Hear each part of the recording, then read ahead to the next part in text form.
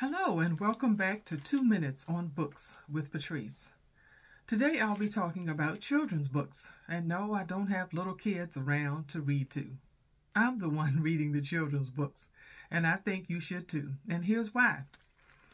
The first book is Patricia's Vision. This is about a woman named Patricia Bath who invented the laser eye surgery. I had no idea. There's no adult biography on this lady. And so I would not know about this if it were not for a children's book. And because of racism, this lady had to go overseas to get everything patented. And then she came back over here to do her work, and the rest is history. Great book. The next book is about Georgia Gilmore. It's called Pies from Nowhere. And this is how the Montgomery bus boycott was funded, because this lady decided to make pies as a fundraiser for the Montgomery bus boycott. And this is really informative. Great book also.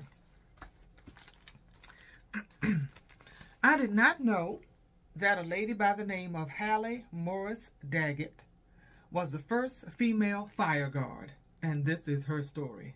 I love this too.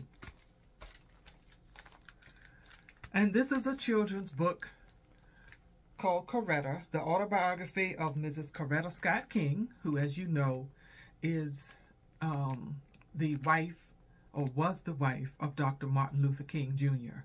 And this is a children's book that was made from her autobiography.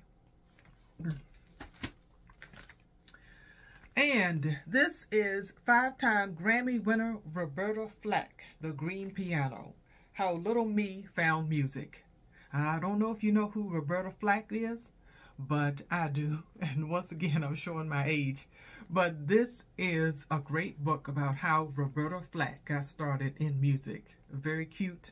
And all of these books, the artwork is just fantastic. So that's just a few of the children's books that I have read and learned so much from. So I recommend you do the same. Thanks for watching. Don't forget to comment, like, and subscribe.